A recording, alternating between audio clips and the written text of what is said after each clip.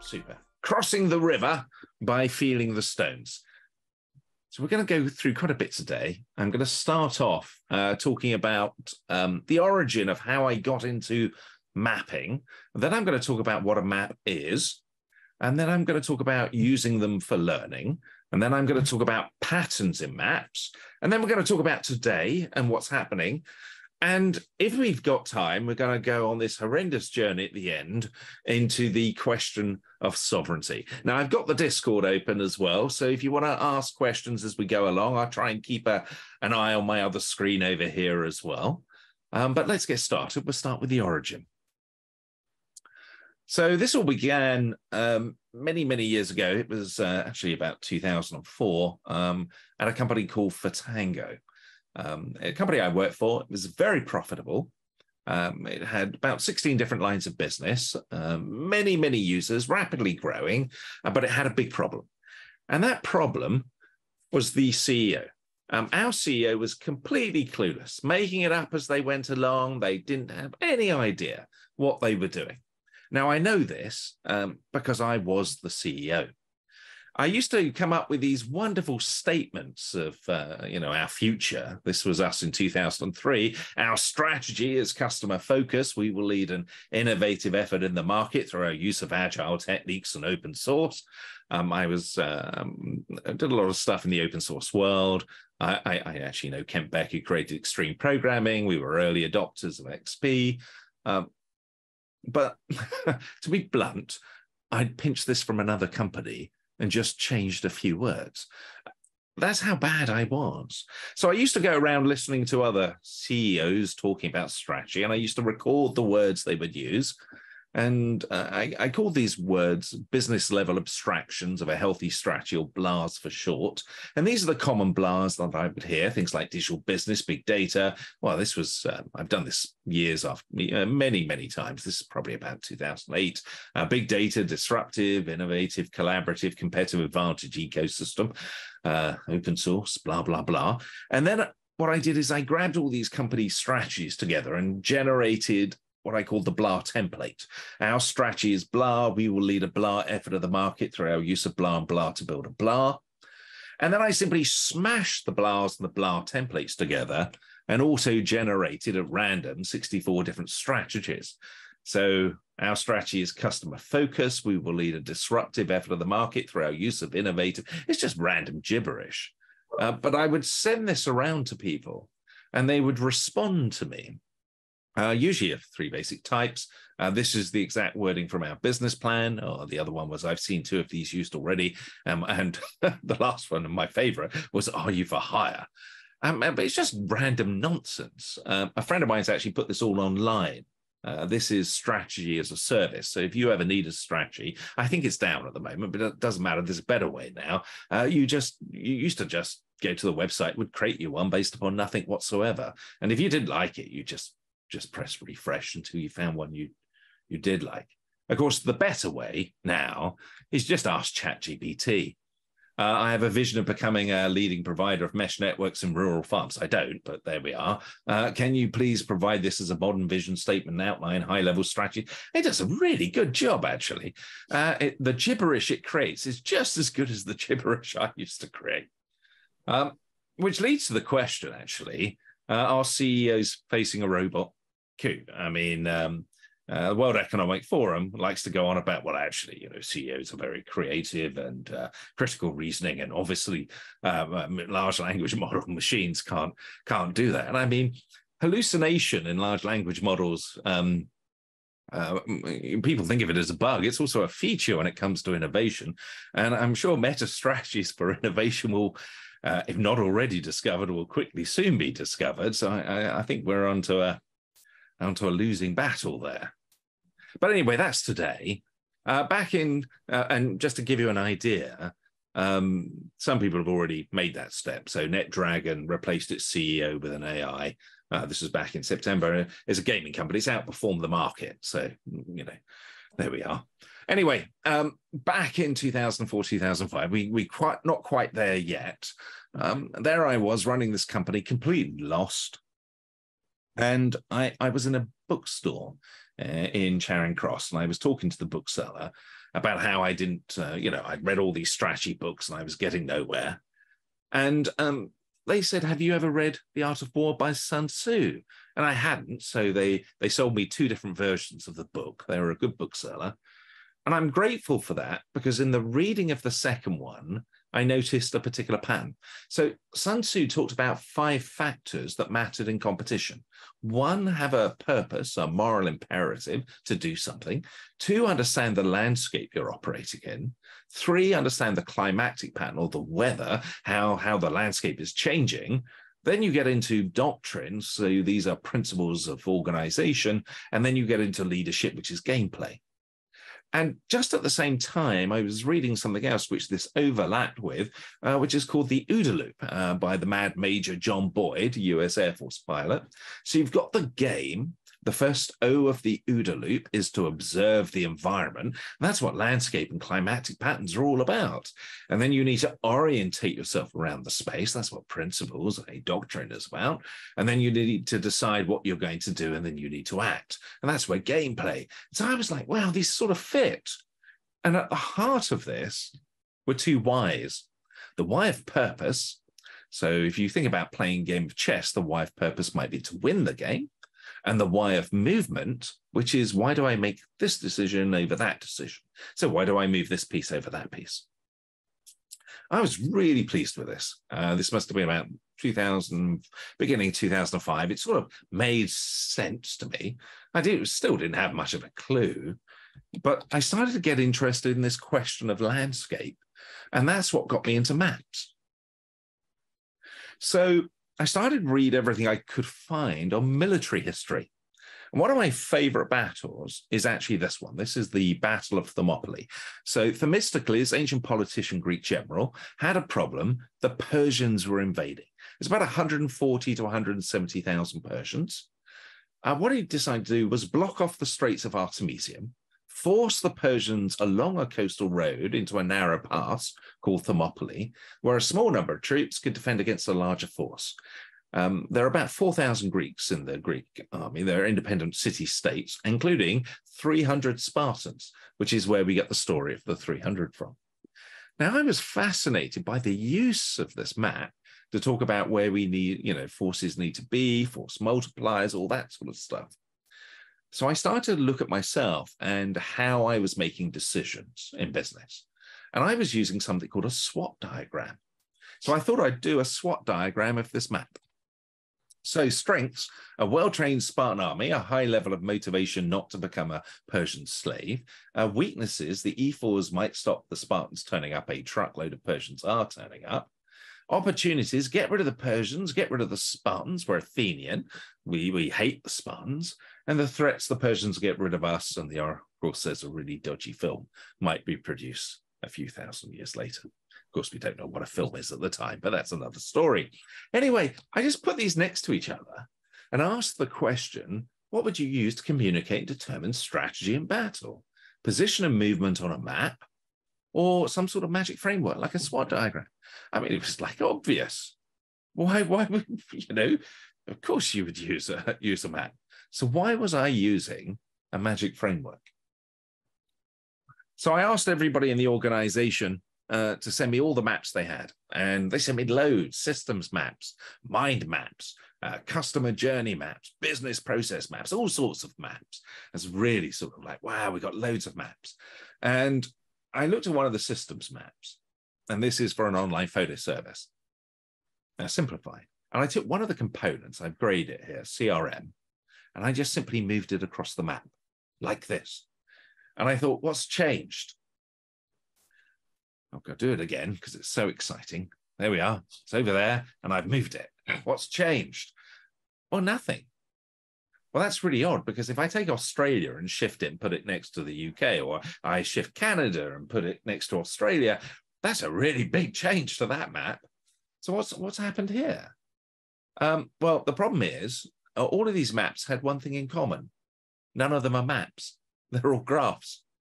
So to explain the difference, these 3 images at the top are all graphs, and they're all identical. There are 3 nodes, Nottingham, London, Dover, connected by 2 paths, in this case, roads, the M1, M2. They're all identical. These 3 images at the bottom are all maps, and they're all completely different. Again, it's 3 nodes connected by two paths, but the difference is, in a map, space has meaning, which is why they're good for trying to understand landscapes. Doesn't matter whether we're talking about territorial or economic or political or cultural or technological landscapes. So in a map, space has to have meaning. And that meaning comes from having an anchor, such as magnetic north, having the position of pieces, one relative to another, and this is north, south, east, or west of that, and having something known as consistency of movement.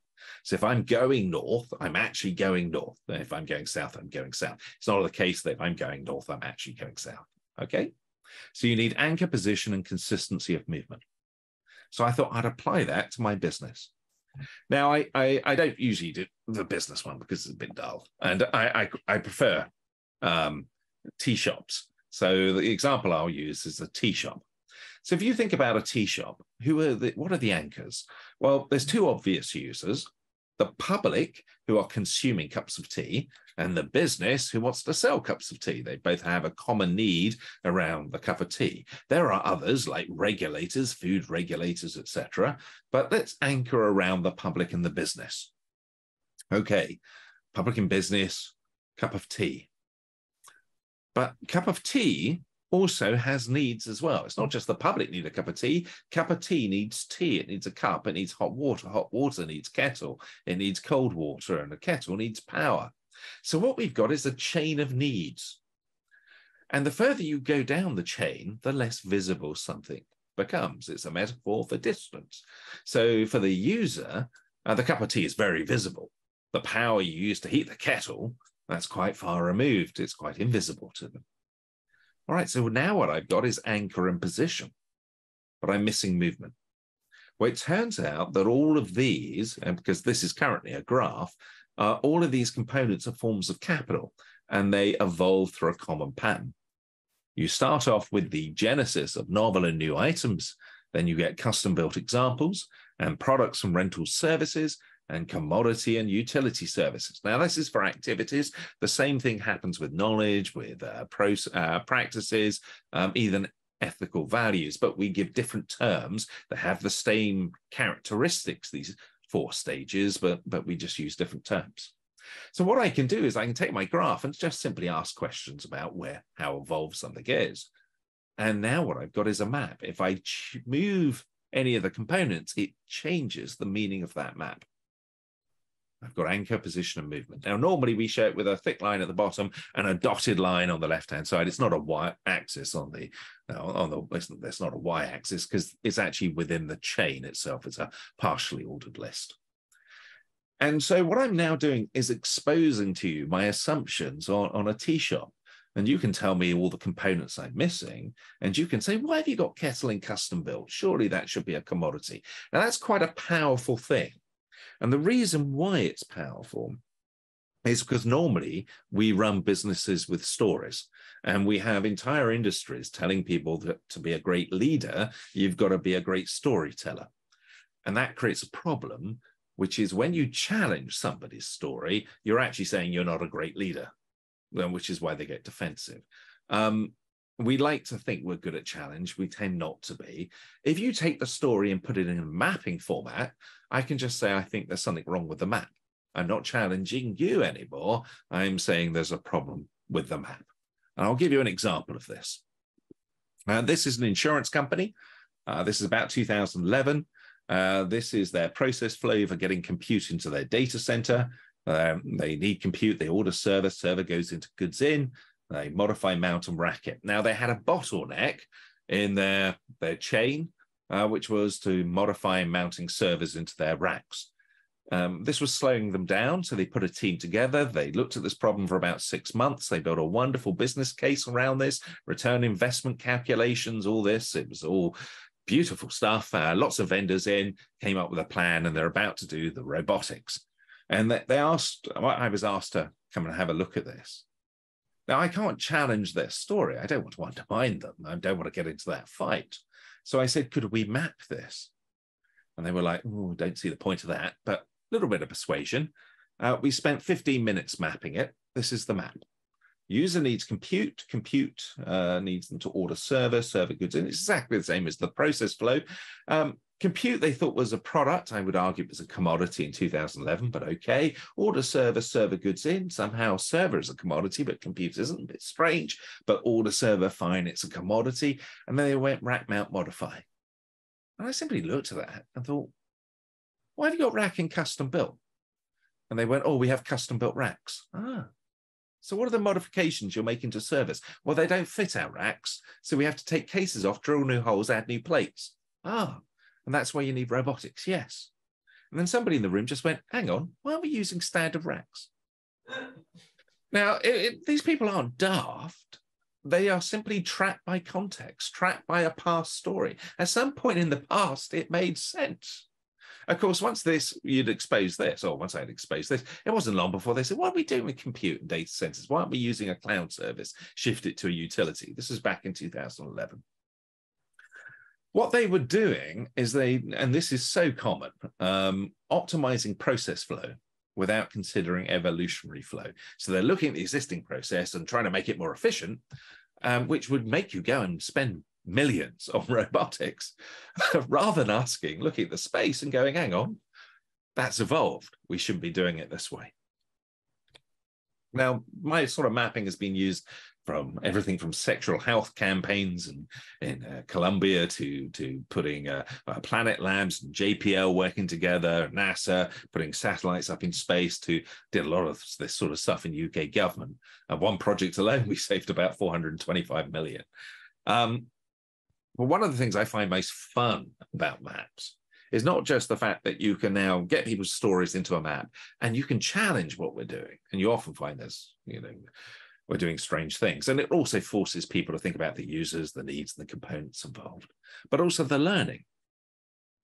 So to explain that, this is HS2 high-speed rail. This is a good friend of mine, James Findlay, who used to be the CIO of HS2. And back in 2012, he had a problem. They wanted to build the entire railway in a virtual world because it's cheaper to dig up a virtual world and go, whoops, we've got that wrong, than it is the English countryside. So this is their systems graph for building. It's not a map, it's a graph for building HS2 in a virtual world. And the problem was this. Normally in government at that time, we would outsource all the components and we would organize them into what we thought were sensible contracts.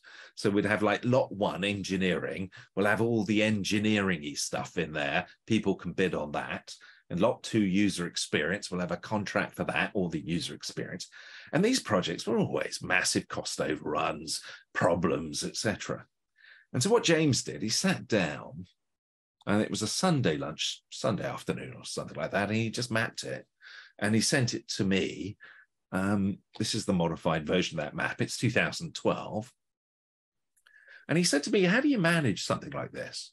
I thought, well, this is easy because I'd faced this problem in 2006.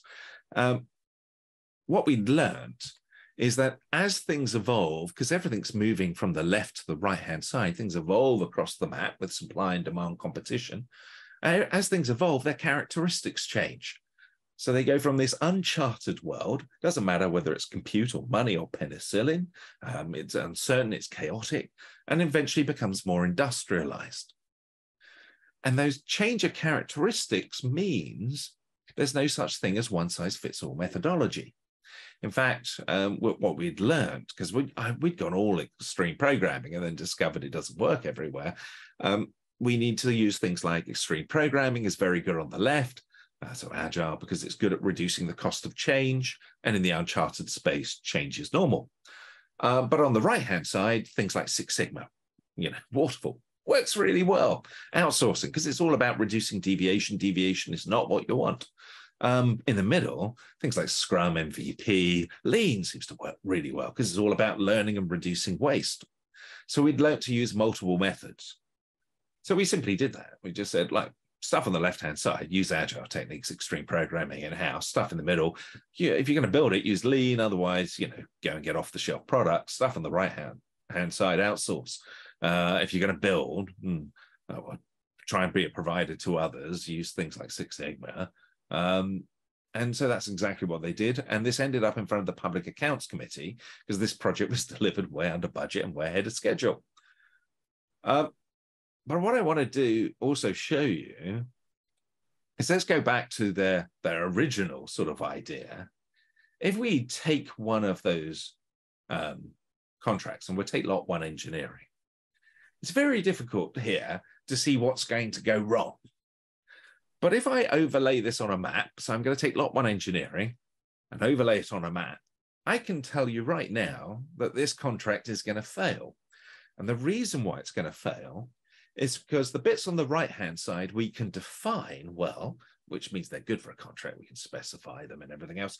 But the bits on the left will always incur excessive change control costs because we can't define them. Or we've just, we shouldn't be putting them in the same thing. If we want to organize things in contracts, we should combine all the commodity stuff, and there's a whole bunch of practices we can use over there. And then, if you want time material based, that you stick the agile stuff in. So you use entirely different purchasing mechanisms. One thing I just really want to emphasize, there's a world of difference between using agile, things like extreme programming, and being agile.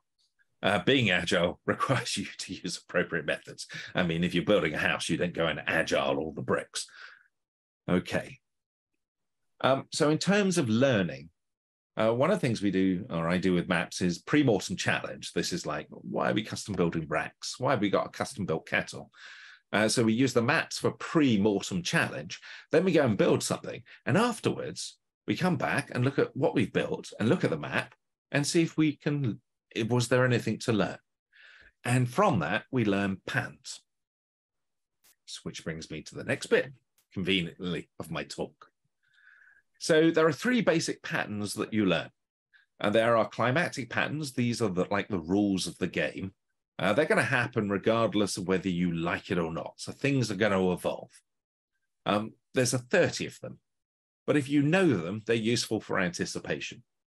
Then there's principles. These are principles of organization. Things, are generally useful principles. So focus on the users, focus on the user needs, understand the components involved, understand how evolved the components are, manage inertia. There's about 40 of those. And then you've got leadership. These are gameplay. These are context specific. So unlike principles which are universally useful, these apply in certain places of the map, and they can have a positive effect if you apply them in the right area and a negative effect if you apply them in the wrong area. And so they're called gameplay. And there's about 110 of those. And most people are oblivious to all of this stuff. So to give you an example, this is Compute 2005. I'm going to go through some of the climactic patterns, just a few of them. So user needs an application built on best coding practice. You can map practices and activities, knowledge, and ethical values all at the same time. The best coding practice was built on a runtime, lamp.net, on an operating system, on best architectural practice for computers as a product. So that's roughly 2005. And we knew, because one of the patterns we'd learned was that everything evolves. So we knew it was going to become a utility. And sure enough, it was AWS. I thought it was going to be Google, actually, but Amazon came out with, started providing things as a service. I mean, it was storage and message queues first, and then it was compute with EC2 in 2006. It was actually built, yes, a friend of mine's Ben Black, who actually proposed this stuff back in 2003 to Jeff Bezos, but that's another story. But anyway, compute became a utility 2006. And there's another pattern we've learnt, is that past success breeds inertia. So if you're good in the past world, you tend to have inertia to this change. And there's about 16 different forms, from political capital, installed base, so, spent capital you've got, like a data center, existing practices, all creates inertia to this change. The classic example is to think of Blockbuster versus Netflix. I'm going to ask a question. Blockbuster, Netflix. Who was first with a website? Can somebody just dive into Discord? Netflix? No. Blockbuster was first with a website. Who was first with video ordering online? Blockbuster or Netflix? Blockbuster. Blockbuster was, yeah. Who was first with video streaming experiments? Blockbuster, yay! Who went bankrupt first? Blockbuster, yay! So Blockbuster out-innovated everybody. The problem is it had inertia created by its existing business model. It basically made money from late fees. So not everybody will remember. Back in you can read up on this stuff in museums, I'm afraid. Back then, we used to have things called video cassettes, which we'd go and get from the store and put in a machine and watch a film and then forget to take it back the next day, and they would charge us more money. That's how Blockbuster made most of its money. So it had inertia, whereas Netflix was a DVD online, well, a mail ordering company for DVDs, so it had none of the inertia. Inertia is a really quite dangerous thing, actually. It kills a lot of companies. Okay, the next pattern you learn, things evolve, we have inertia, is coevolution. So as things evolve, their characteristics change, and so practices change as well. So when compute was a product, we used to have practices, well, the characteristic was high mean time to recovery. When your server went bang, it would take months to get a new one. So we used to do lots of disaster recovery, N+1, capacity planning, all that sort of stuff. As compute became a utility, it went from high to low MTTR. So, speed at which you get a new machine was now seconds. So you distribute systems, design for failure, chaos engines. We start doing continuous deployment. You can't do continuous deployment when you're sitting there for a month waiting for a machine to turn up. Eventually, those emerging practices, Andy and Patrick gave it a name. They called it DevOps. But we also learned that efficiency enables innovation. Turns out that if you commoditize underlying components, it's quicker to build things on top. So, for example, if you've got bricks, it's quicker to build houses. And those higher order systems create new sources of value and worth. So those are like powerful forces. So in 2008, I was running a strategy for a company called Canonical. They provide something called Ubuntu. It's an operating system. And it's slightly more complex than this. We used a more complex map. And we looked at the map and simply go, right, well, we know it's going to go cloud. We know there's going to be emerging practice. We don't know what it's going to be called. We know there's going to be new things created. That's where we want to go. And also where we shouldn't invest our time and money. The stuff stuck behind the inertia barriers, like data centers and best architectural practice in that world. So we were about 2 to 3% of the operating system market. I spent about $500,000. Took us 18 months, and we were up against Microsoft and Red Hat. We had none of their resources, but we took 70% of all cloud. So by about 2010, pretty much, we dominated the cloud space. So it wasn't because we were geniuses and everything else. Well, actually, some of the engineers were absolutely genius. I certainly wasn't. It's just, well, we were cheating. We had a map and competing against people who didn't seem to see the environment. Of course, by 2010, that emerging practice had been called DevOps, best architectural practice for compute as a product, got a new name. It was called Legacy. 2014, the runtime started to evolve. So we went from lamp.net, so it became more of a utility with things like Lambda. And of course, you see the same thing again. You get an emerging practice, eventually gets a name, gets called FinOps. You get the rapid development of new things built on top. And of course, all the underlying stuff, where your focus, your strategy is now changed because whereas cloud and DevOps, that's where you want to go 2008. By the time you get to 2016, that's becoming sort of the new legacy. I mean, we're 2023 now. If you were about to kick off a DevOps program today, by the time you get it up and running, get rid of your data centers, etc., and somebody like Netflix took 7 years to do that. That's 2030. Well, you've just created the new legacy. everything is already shifting into that sort of serverless space. Oh, question. 20 years ago. Yeah. Ben Black proposed EC2. Gosh, it was 2003. It was Chris Pinkham and others built it in South Africa. And it was built as a standalone service. You hear these stories about Amazon selling its spare capacity. No, Jesse is a friend of mine, was the master of disaster running Amazon's data centers. He quite happily says, so he won't mind me saying, he said, you're not coming anywhere near our data center with this stuff, which is probably a good thing. So they never were selling spare capacity. It may have changed now, but that's certainly not the origin. So 2016, anyway, your strategy changes, and you can read all about this sort of stuff. There's a wonderful book by Dave Anderson called The Flywheel Effect, which talks about, the serverless and those changes. So let's talk about today then. All right. So you've got the map of the space, 2016. I'm just going to make most of the map disappear because I'm not really interested in talking about infrastructure and all that because, it's below the barrier of serverless. I'm really just code and above. I have no interest in Kubernetes and all that sort of stuff. I mean, none. I'm just going to expand it out a little bit more. Application coding environment, FinOps is the practice, serverless. So we've moved it on a little bit, 2018. Well, what happened in 2018, particularly interesting, is large language models were starting to industrialize pretty quickly. They're certainly now heading, you look at something like Stability AI and all the sort of work that's being done. It's well into the late product heading towards commodity stage. But one of the things we would be talking about during this time was the combination of those to create conversational programming environments. Now, example of this was demonstrated at AWS by a good friend of mine, Alexander, in 2018. So this is Jarvis, sorry.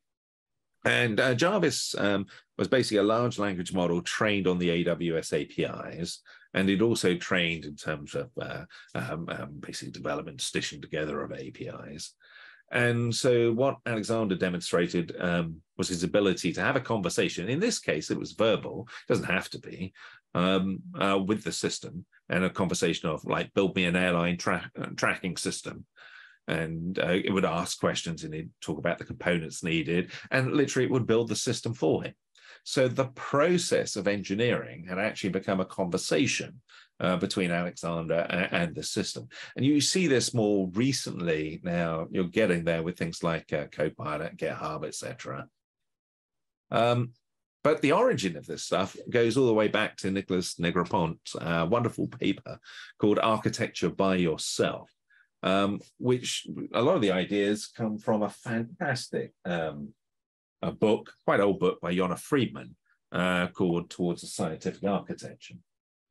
And just to spell it out, what it basically is the design process can be viewed as a conversation. So they're talking about architecture and the use of computer interface and how architects can work together to build a particular system through a graphical interface. Well, what's happened is one of the designers is the machine today. That's what's going on. It's no longer, us talking with others through the graphical interface. We're using the machine has become part of that. And that's what we mean by conversational programming. We're getting to the point that programming is not going to be the way we used to think of it. It's us having a conversation with the machine to build the system. Now, at the moment, we're quite stuck in the text code-based world. I just want to show a graphical example. This is a particular map which was done by, it looks at coherent city transport. So there's almost no technology on here. It's all about things like fuel and bikes and drones, and there's things like autonomous vehicles, etc. There's a whole bunch of city planners from Budapest to Dusseldorf to all over the world, actually, coming together to describe the concept of coherent city transport, and lots of discussion about the ways, means, and the mode of transport, drones, vehicles. But what was interesting in this discussion is that it was realized that internet access was a mode of transport and cables and air were ways. Virtual is a transportation system. And it has a material impact on other transportation systems. I mean, I'm transported thousands of miles to speak to you now. I haven't had to use a plane or anything along those lines. And so a lot of cities, we've been designing digital twins, which, does lots of interesting things with roads and canals and other bits and pieces. But they've mostly been missing one of the major transportation systems, which is virtual itself.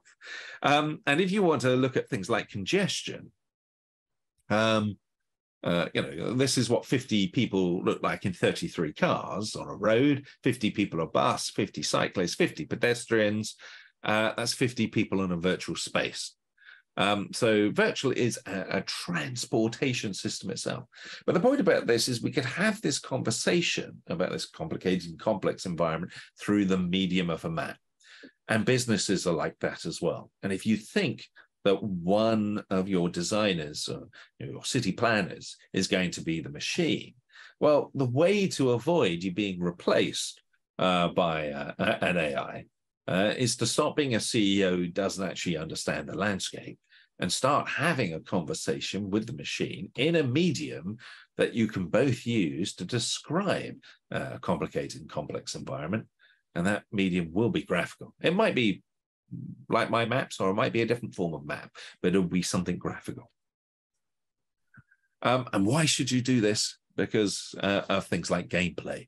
I said there's 110 different forms of gameplay. I'm not going to mention them all. We don't have time. I'm going to mention one, but people are actively doing this sort of stuff already.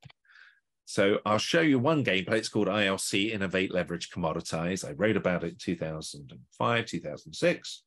You take a product, you turn it into a utility. We'll pick a random product, we'll say compute. We'll give it a name. Let's give our compute, okay, let's call it EC2, just a random name. All right. Then what will happen is you expose it as an API and everybody builds on top. Yay, they can build new things really quickly. Componentization, that pattern we learned, efficiency enables innovation. Great. People will build things like kit and internet, completely useless. Some people will build big data. Now you've got to bill them because you're charging them for the service. So your billing, the metadata, tells you everything you need to know about what's becoming interesting in the marketplace. So you see big data is becoming interesting. You leverage the entire system. And so you think we'll provide big data as a service. Let's give it a random name. We'll call it, I don't know, Elastic Map Reduce. Now, everybody will go, yay, because we can build new things, except for the people who you've just eaten their business model. And they'll go, oh, you're really bad. We should have special licenses that you can't use our stuff or whatever. But everybody else cheers and society progresses. What we're actually doing is everybody who's building on these services is your free research and development lab. They're innovating. You're mining metadata, leveraging the entire ecosystem to spot future patterns, and you're commoditizing to component services. So your rate of innovation, or apparent rate of innovation, customer focus, efficiency, will now all increase with the size of the ecosystem. And this drives society as a whole forward. You can't sit there doing rent extraction on a product because you'd just be industrialized now. And what you do is you simply snake up the supply chain. You start off with compute, build things on top, machine learning engines, machine learning platforms, discrete services. You can read all about this. As I said, I wrote about it in 2005, 2006. There's a wonderful book. I think it was the second ever book produced by AWS itself, called Reaching Cloud Velocity. I would recommend you read it. It's a great book by two strategists in there, and they've got 17 pages of mapping in there, including the ILC model, which is basically how you chew up industry after industry. Now, it's not only companies who play these sorts of games, it's also governments as well. China is particularly good at that. Now, at this point, I can get into the wild mess of sovereignty. We've just got enough time to show you the horror of that problem. Or if there are specific questions, I could stop and answer those. So what do you want to do? Do you want to go into sovereignty? Let's just keep blowing minds. Go for it. Go for it. All right. Okay, sovereignty. All right. Normally, we talk about territorial sovereignty, and we're good at that. We use maps. And we start off with, here's our collective, our nation, whatever it happens to be, and here's our border. And outside that border, there are others. We're in here, our values, our behaviors, all this sort of stuff. Right, great. But the thing is, we don't just compete in the landscape of territory. We compete in economic landscapes, political landscapes, cultural landscapes, technological landscapes. But we're very good at maps in the territorial. But you can map economic systems. So this is us back in July 2015. Future Eye View. Oh, no, it's Future View, spelling mistake. This is the DVLA. It's the licensing authority in the UK. We'd mapped out basically automotive, and we'd pushed this map forward into the future. And when pushing this map forward into the future, this was about 2025, 2030, we'd said basically cars and all these components are going to become much more of a commodity. And that's a problem because car retailers, automotive companies want to create status for their vehicles. And so we said, well, they'll probably try and recreate status with a digital subscription model tied to things like design, infotainment, route management. And sure enough, I think it was in 2018, 2019, BMW came out with a patent for digital subscription model, and then Ford put a patent forward for route management. So yeah, we know they're going there. And what do we mean by this? Well, it means that in the future, you won't own your car. You'll just have a digital subscription model.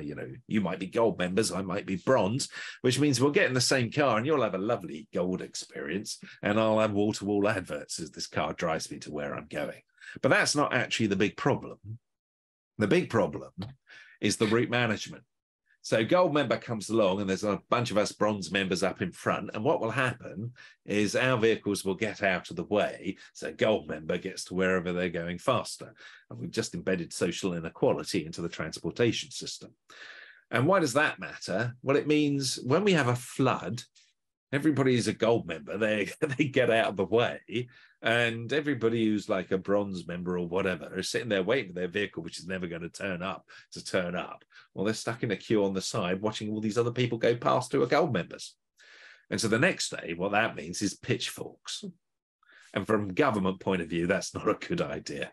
So, you've got to basically be thinking social inequality, blah, blah, blah. We've got to manage this before, because the market's too daft. I mean, they don't think like that. But what's interesting is when you took that map and you looked at China's actions, you start seeing where they're doing all strategic investment. It's all on the commodity stuff, building up the stack. And they've been doing this for quite a significant amount of time. So this is the US versus China import-export ratios, 1993. And you can see what's basically happened since 1993 to 2013 is they've just moved literally up the stack. I should get rid of that arrow. You could actually see the figures then. Just, it's easy to create these numbers. Anyway, so you've got competition going on in the economic space, but you've also got something else going on. Because if you think about cars, users are part of a collective, a nation, and that nation has values. And we tend to embed our values in the simulation models, which we train our AIs on. So if you know the trolley problem, cars, trolleys come along, kill one person or three people, what do you do? Well, if you're a sort of more Confucian society, it's tough luck for the one person, the three survive. If you're a more financially motivated society and the one person's a billionaire and the three other people are unemployed, it's tough luck for the three people. We embed the values that we have within the simulation models of the systems we are training. Now, maybe we want to make sure the right values or the values that our collective, whichever collective that is, are the ones being, these systems are being trained on. This is why you have this whole Washington versus Beijing AI ethical models. There's different models that they're competing on. But what we're doing basically is a nation or as a collective, we should be probably saying or working out which are the bits that we have a real big interest in and where we want our borders to be. The rest of the stuff, we might say, we're happy to cooperate over there. We're happy to collaborate over there. This stuff we might conflict. We might say, sorry, no, you can't, we need to control that bit. But this is what we mean by digital sovereignty, which is just part of technology. And competition, remember, competition is the act of just seeking as a group. You can either seeking with others. You can either do it by fighting with others, which is conflict, or collaborating, laboring with others, or cooperating. And often on a map, you'll do multiple at the same time with different parties. A bit like a territorial map where you might be conflicting with some and allies with others, etc. It's the same thing.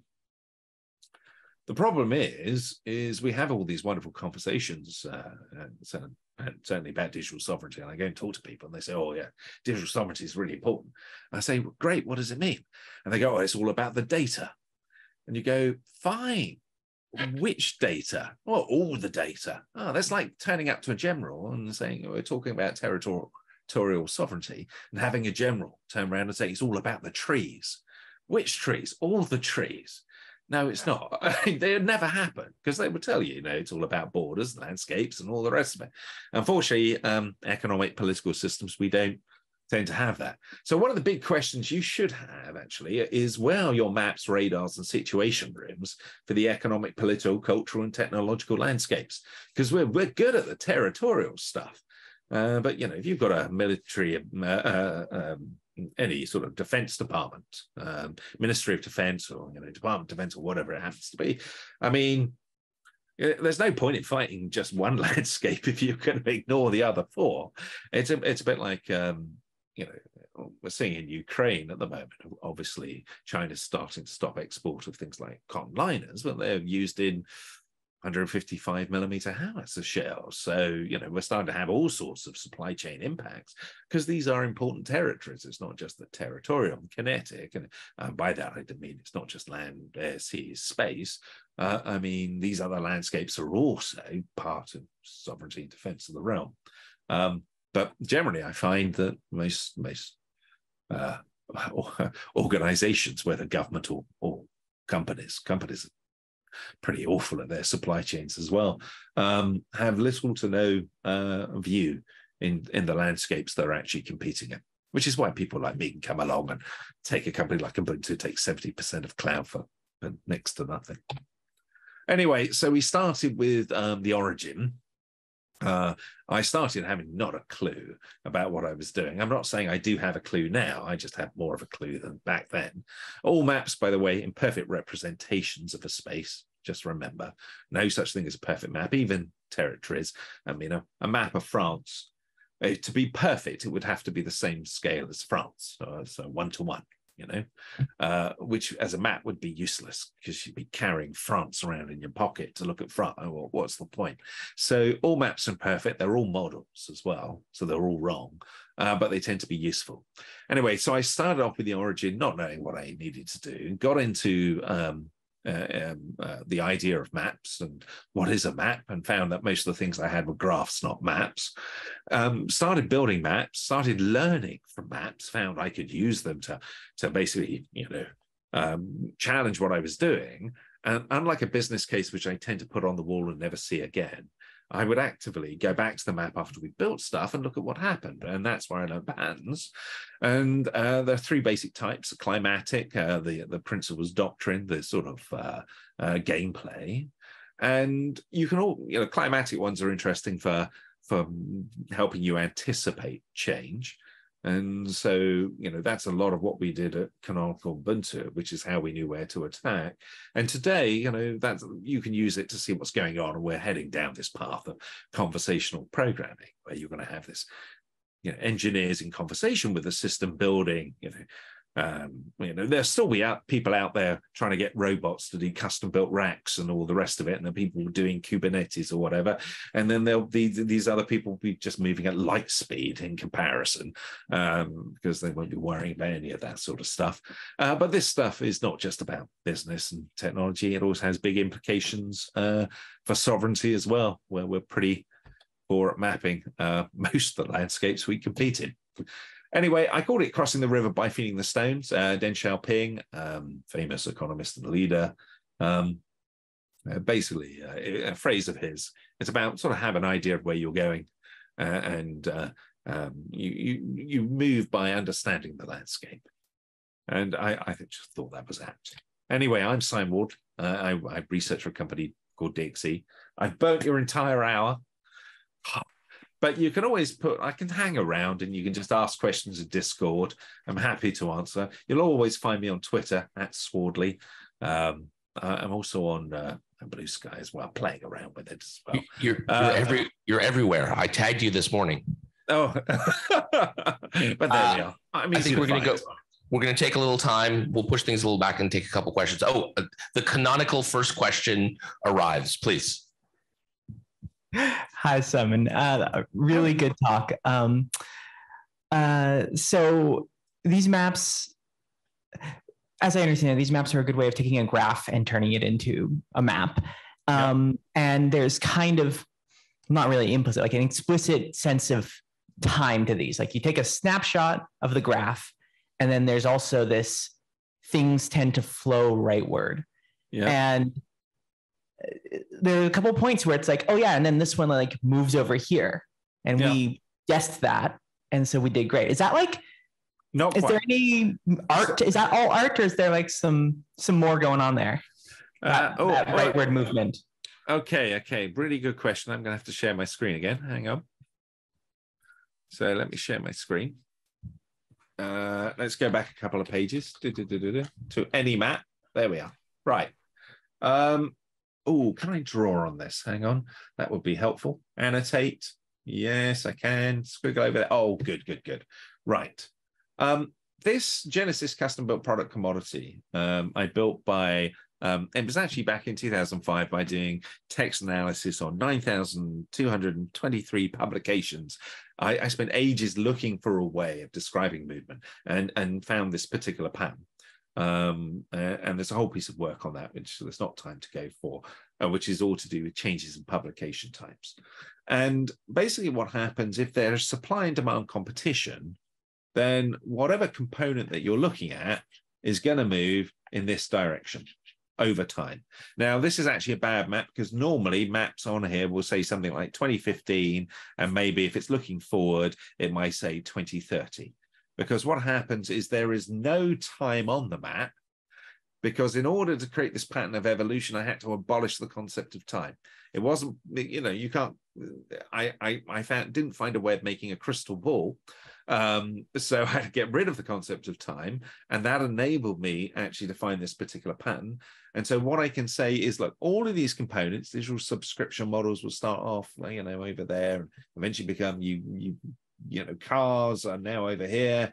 At some point in the past, they were over there, et cetera, et cetera. Fabrication 3D printing techniques were over here back in 1968, the first 3D printer, CPUs, back over, long ago. So what we've got is a snapshot in time. So there's no time other than the fact this is when the map was created. Now, all these maps are imperfect representations. What will happen is as components evolve, they enable higher order systems to appear. So they enable things to be built on top. So it's not a case that you find, CPUs suddenly reappear over here. They still become a commodity. We just find, we start building things on top. We stop worrying about them, or we just focus on, very defined characteristics of the commodity now. So it's about, frequency, or it might be, if it's memory, it's, how much gigabytes, the terabytes, then it's all become commodity-like. I think CPUs are actually a great example. One of the things that I'm tracking in my mental map is RISC-V, India, and China. So the map has changed, where CPUs have been a high IP, highly closed systems with licensing and other things like that. And of course, Apple has decided to vertically integrate in different ways. Now, at a sovereign level, RISC-V, and the hypothesis is, much like Ubuntu, that a completely open system will allow certain actors to take something that was top right Genesis further along and apply a set of techniques around what does it mean to build RISC-V. And our hypothesis is that will do a lot of things from left to right relatively quickly with large actors in place. Okay, so I'm trying to zoom back to a map which I can use this one. Right, we'll just use this one. Okay. Open source is one of those gameplays, by the way. As I said, there's about 110 of them. And one of the things open source is really good at, it's great for driving things from left to right. It increases supply and demand competition by reducing barriers to entry, allowing more people and to actually consume it, and also to get into the market as well. So you look at open source as an accelerator. People often think, oh, you build novel and new things with open source. Actually, open source doesn't make a great deal of difference compared to proprietary over here. The real power of open source is its ability to drive things from left to right. And so when you map out a competitor, you'll often think, right, we want to sap their strength. So let's go and identify a few components which they're dependent on. We're going to open source in that space. Well, we'll do a couple of calculations to work out, should we, because that'll weaken them. and you can get them, you can play all sorts of games with other companies who are completely oblivious to this is actually going on. So open source is one of the most powerful strategic weapons, and one of them, I mean, ILCs are fantastic. There's about 110 different weapons, but I do like that sort of open source play. The thing is, once something's become more of a commodity, so like CPU, we tend to build higher up order systems, and so things usually get buried so far below that they get forgotten about. But that doesn't mean they're not important. And if you can, there's all sorts of games you can play with capturing supply chains. And if you can capture those, you can have great control on others and their ability to move as well. So at that point, you're definitely into the nation state stuff. It's like people saying, "Oh, Russia, you're using our chips in your missiles. We're going to stop you doing that." And Russia turns around, "We're going to stop you using our helium then," which we use in microfabs and chip manufacturer. But so there's all these complicated, interconnected components, and people can play some pretty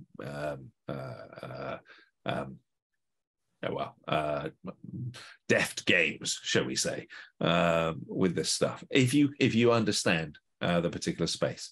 So yes, there has, I must admit, I'm really Biden's recent announcements really do point to the fact there's a much greater understanding of the importance of these other landscapes in this. So I'm really encouraged, really positive about his recent announcements. Because often it's been just like, we'll leave it to the market, which is, well, shall we say, it's not the game that China has played, and China is now literally out in of the 44 core technologies we know of, I think they lead in 39 of them now.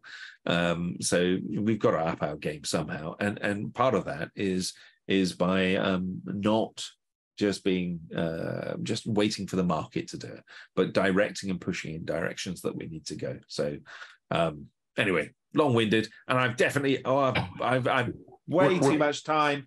I'm sorry. We're gonna no problem. We're gonna take one more question. Last one. No, I'm massively overrunning. Super quick question, Simon. A huge fan of yours. Where does one go to learn the rest of the framework aside from the maps? So the climate, the leadership, those techniques. It's all Creative Commons share alike. First of all, you'll find my book, which is medium.com/Wardley maps. It's all Creative Commons. And then there's a whole bunch of people out there like doing teaching on this stuff, like Learn, Wardley Maps.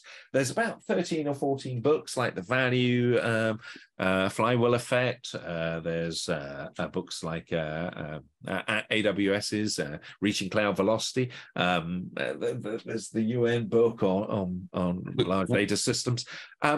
You'll find it just searching Google. There's something called run by a chap called John Grant, list.wardleymaps.com, which is basically a community list, which has links to loads of books and other sources as well. But it's all Creative Commons share alike, so just help yourself. Thank you so much, Simon. Pleasure. You on, and thank you so much.